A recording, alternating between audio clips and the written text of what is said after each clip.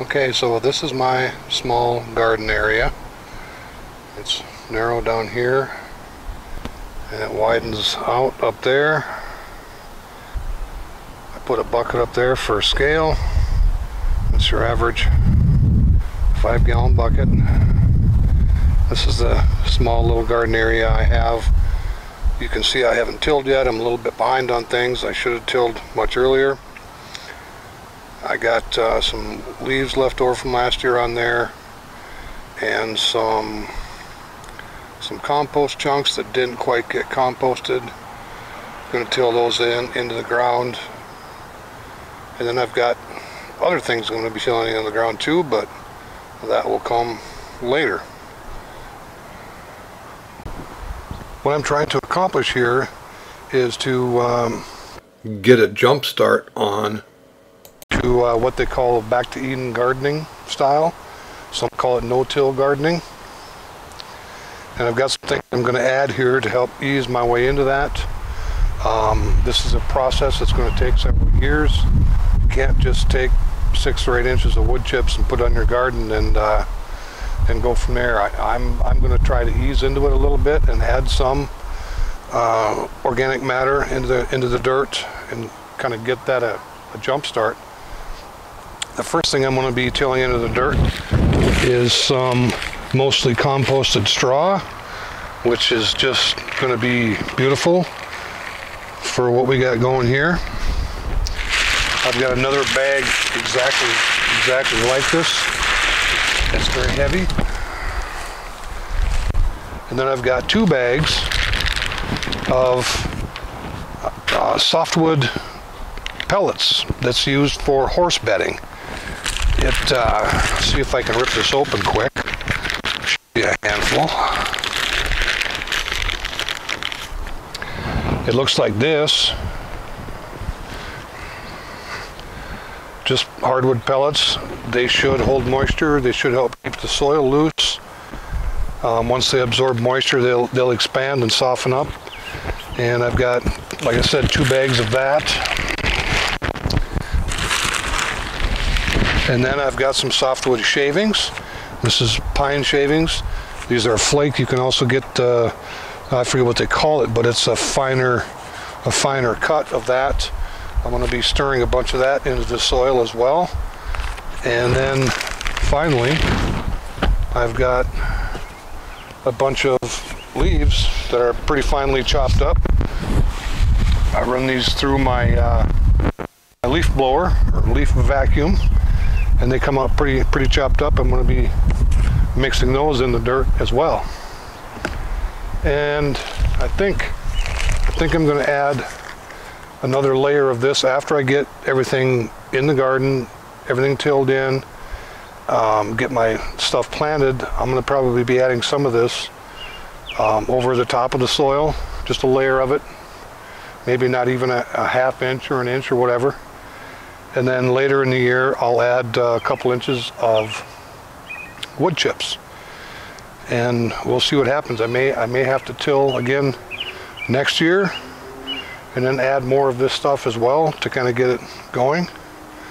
And I know that some of you that are familiar with no-till gardening and back to Eden gardening are saying, well, if you're tilling, you're killing. And I understand that. But again, like I say, I'm trying to jumpstart things, and I think it's going to be necessary to till the first couple of years at least. But we'll see how things go, and I will I'll show you my planting process, at least for the tomatoes as well, and some of the goodies I got from my tomato plants. Okay, so I've got all of my ingredients sprinkled out on top of the garden. I'll be tilling it in a minute.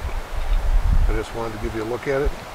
I used 1 bag of the softwood pellets, spread them around. I used the whole bag of the pine shavings, spread those around.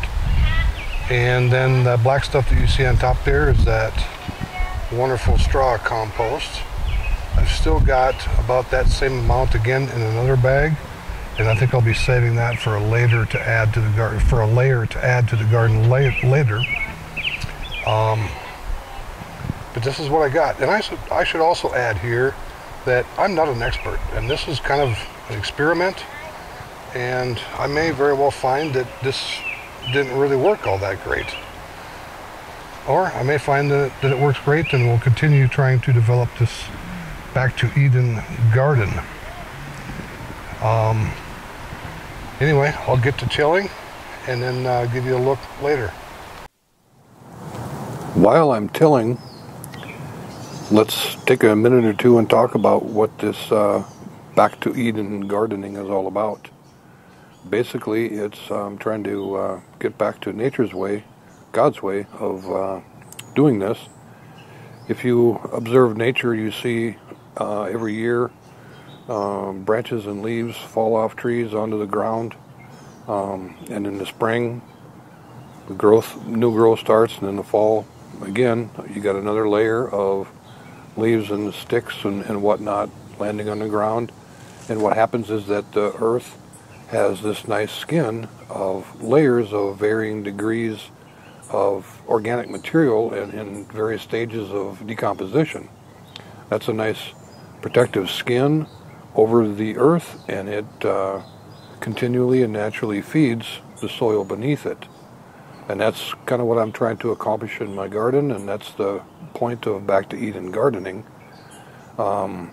I need to use my garden and grow stuff in my garden while I'm getting to the stage of where it's self-sufficient and it's taking care of itself. Every year all I would need to do is just add more organic material, more layers, and there's no tilling, no watering, really shouldn't be any fertilizing.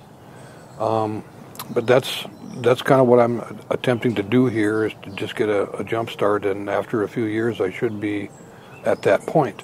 If you want to know more about Back to Eden gardening, just do a YouTube search for Back to Eden gardening, and you'll get more information than you could probably ever watch. Okay, so to pick up where we left off, I did end up getting some cow manure compost. I bought 5 40-pound bags, and I put 4 of those bags on the garden. And I also ended up, if you remember that barrel of shredded up leaves that I ended up putting those on too and tilling those in. But this is what the soil looks like. Give you a bit of a closer look.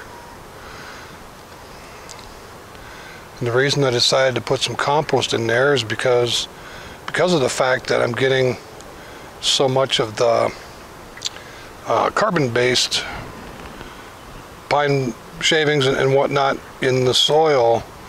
When that compost, it's going to take nitrogen.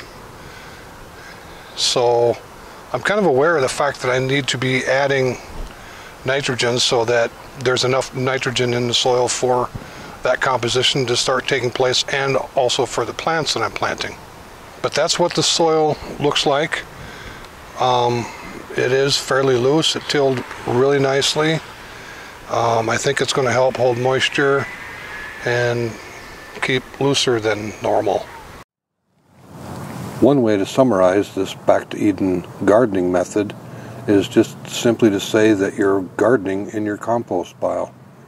And I think this scene here helps illustrate that can and does work, and it's just as nature intended, really. What you're looking at here is my patio area, and I failed to clear up the leaves from last fall, and here they are still laying here. And what's under these leaves is concrete pavers. There's no soil, there's no dirt. It's just a layer of leaves that fell last year, and we've already got weeds growing in that semi-composted leaves. And this is Back to Eden gardening in a nutshell. Thanks for watching and listening.